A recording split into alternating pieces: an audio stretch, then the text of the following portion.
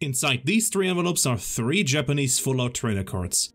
I think it's no secret that I really like full-out trainer cards. I mean, I do have a few pages in my binder dedicated to them. Unfortunately, some are very expensive, but there are also very affordable ones. So, the first card we have here is Roseanne's Backup from Starbirth.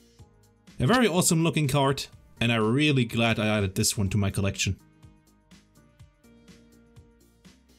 The second card is Professor's Research from VMAX Climax, featuring Professor Juniper from Pokemon Black and White. And the last card is Kamado from Battle Region.